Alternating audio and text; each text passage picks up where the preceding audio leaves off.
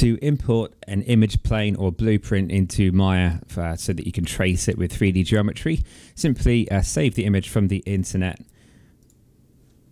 into your source images in your Maya project folder. So go to your documents, go to Maya, go to projects, go to your default or whatever other project you've set up and save it into source images, and make sure you give it a good name.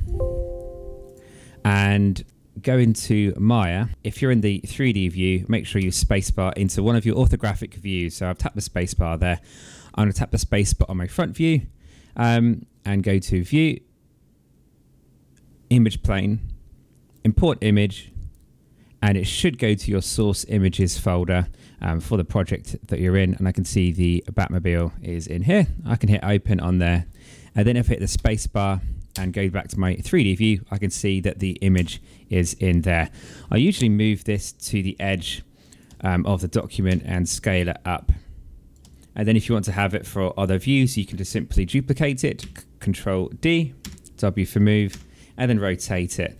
When you rotate it, make sure you rotate it by exactly 90 degrees so it's not distorted in any of your views. I'm going to hold down J for Juliet on the keyboard, and then as I'm holding J, I will rotate this using the equator line of this sphere, and then hit W for move and put that back there.